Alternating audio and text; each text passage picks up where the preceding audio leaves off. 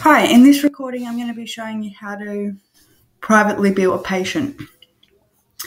So in this example I'm going to be billing the patient Joyce Tulip. She's already been added to the waiting room.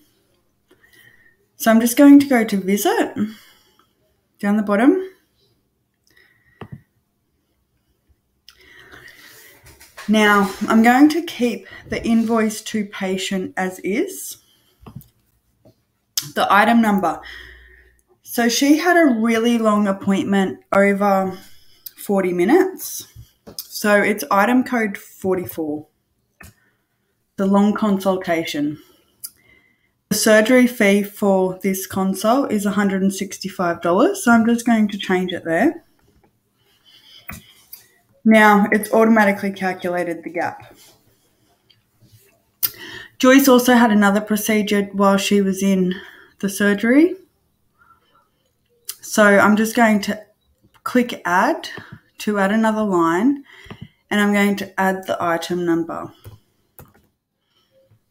which is 30061,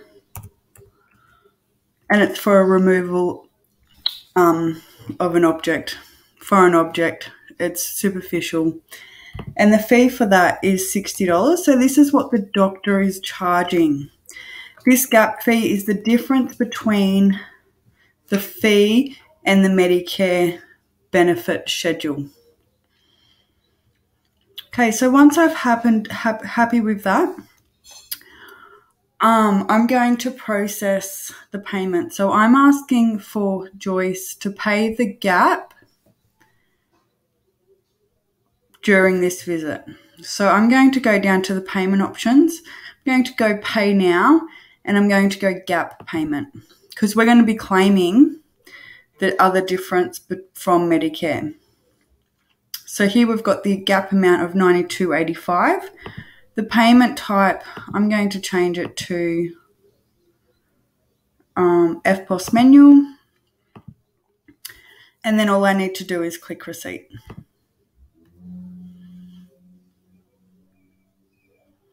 I'll get a PDF of her tax invoice receipt. So it's $92.85. There's a total balance outstanding of $132.15. We'll claim that amount from Medicare. So then I'm going to go save and print.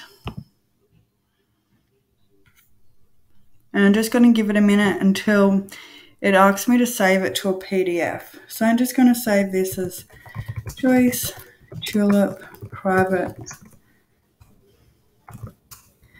Build.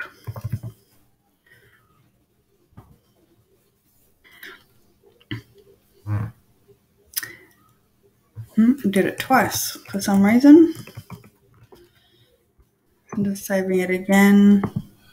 I'll replace it because I know it's only one. Once it's done successfully, it will remove from the waiting room. So it's been done.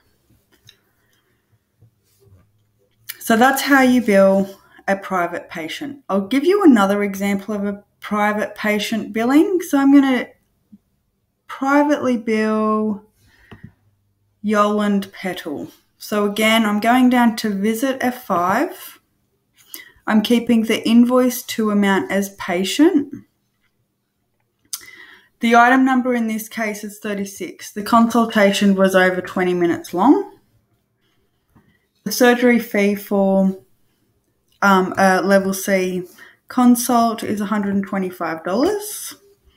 The gap is $49.25. Now, these gap payments in my demo version are not the most up-to-date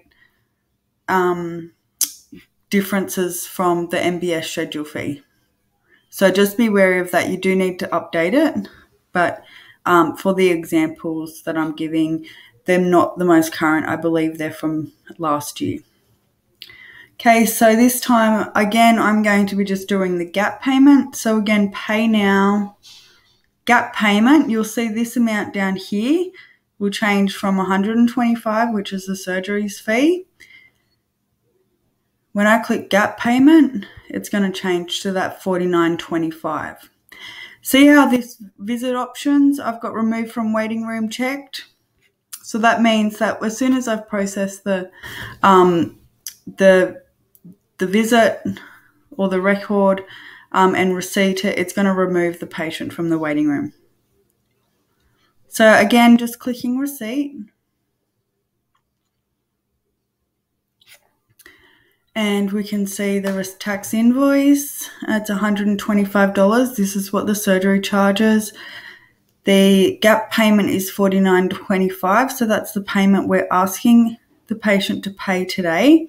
And the balance outstanding is $75.75. So this is what we're asking from Medicare. So we're going to be claiming that amount from Medicare. And I can tell you now, item 36, the MBS schedule fee for item 36 is $75.75. I did update this item number the other day.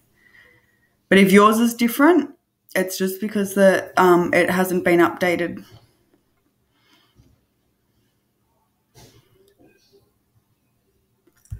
So save and print, you'll get the PDF file option come up to save it.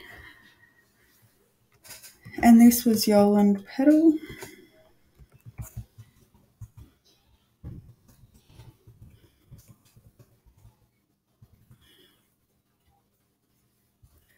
And click save. Right, it's doing it again. It normally does not do this twice. For some reason it's doing it twice today. Okay, so she's also been removed. So that's how you privately bill a patient.